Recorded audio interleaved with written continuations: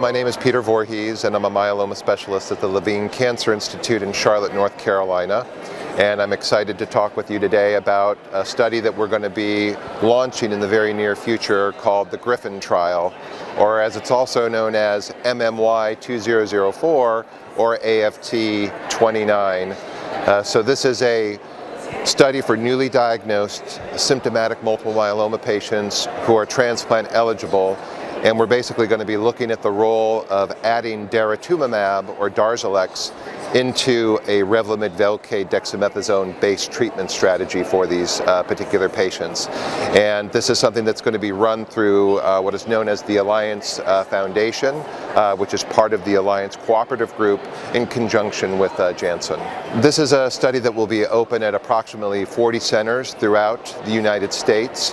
Currently, the University of North Carolina has been activated and is able to enroll patients, and we're in the process in the very near future of having additional sites come on board, and they will also be allowed to enroll patients. But at the end of the day, hopefully, sometime towards the end of the first quarter of 2017, we'll have all 40 sites or close to all 40 sites activated. The rationale for pursuing Daratumumab as part of frontline therapy for multiple myeloma is based on the data that have been generated in the relapse setting.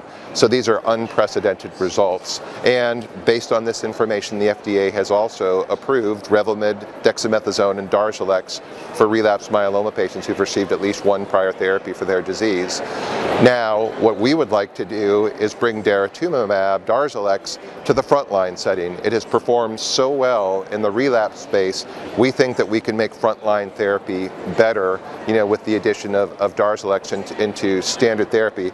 So the way that the study will work is that patients will receive 4 cycles of induction chemotherapy consisting of Revlimid, Velcade, and dexamethasone with or without Darzalex therapy.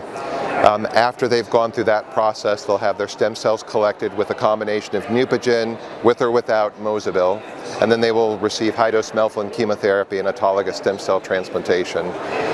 Once they've recovered from their transplant, they will then either get 2 cycles of consolidation treatment with Revlimid, Velcade, and dexamethasone, or Revlimid, Velcade, dexamethasone with the Darzalex. After that point, the patients will get either Revlimid maintenance therapy or Revlimid and Darzalex. So we're basically adding Darzalex into the induction therapy, the consolidation, and the maintenance therapy. And by doing so, we're trying to establish, whether we can make Revlimid, Velcade, dexamethasone-based therapy perform better. So again, 40 sites throughout the United States. We've got one already open, University of North Carolina. We've got many more that are poised to activate over the course of the next several months. We're very excited about this trial, and we think that it will become a new standard of care, hopefully, for patients with newly diagnosed myeloma.